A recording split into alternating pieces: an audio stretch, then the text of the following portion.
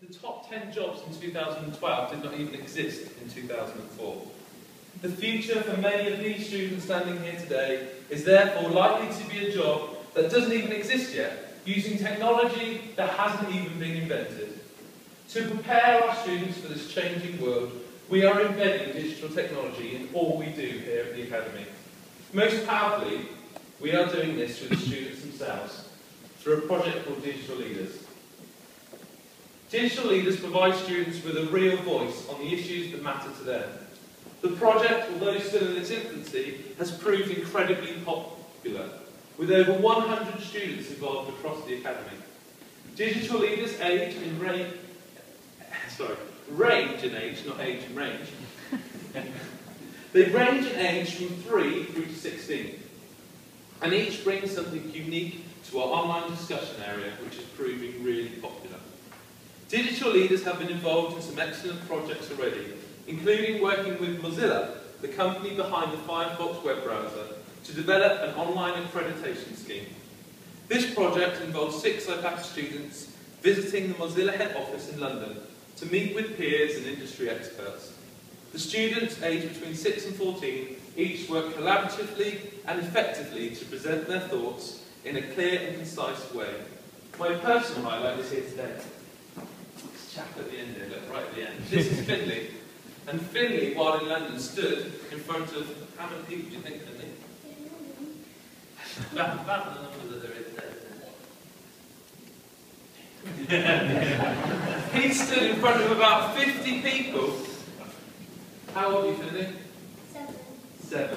7-year-old stood in front of a group of 50 people, students and industry professionals, people from Toshiba, people from social networking sites, and Finley talked confidently and independently about a skill that he had discovered only hours earlier. Do you want to tell everyone what that was, Finley? Well done, Finley.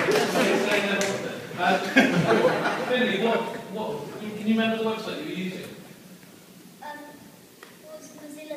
Mozilla Thimble. So basically, Finley was doing computer science. He was learning to code, and he'd learned that from all the people that were around him on that day. And it just shows that power of learning together. Last Tuesday, I took a further 7 students to London for a meeting at the BT Tower.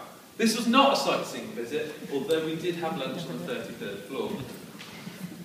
The students, most importantly though, got to talk about their vision for the Academy. And it comes back to what Stephen says.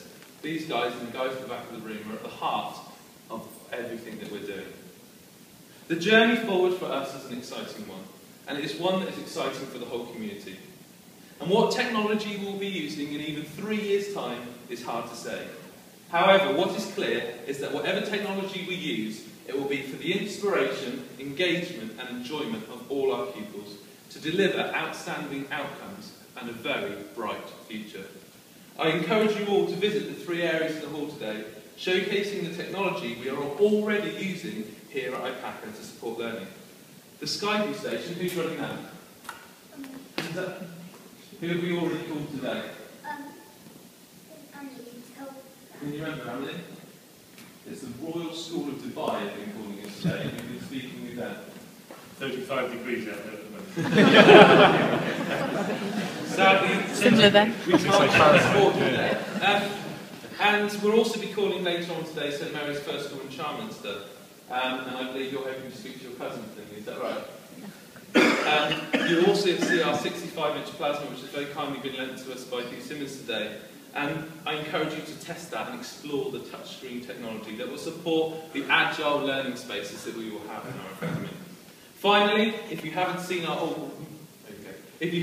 our augmented reality display yet, please do not leave without letting the students show you the power of blending virtual reality with the actual reality. The results are magical. Thank you very much.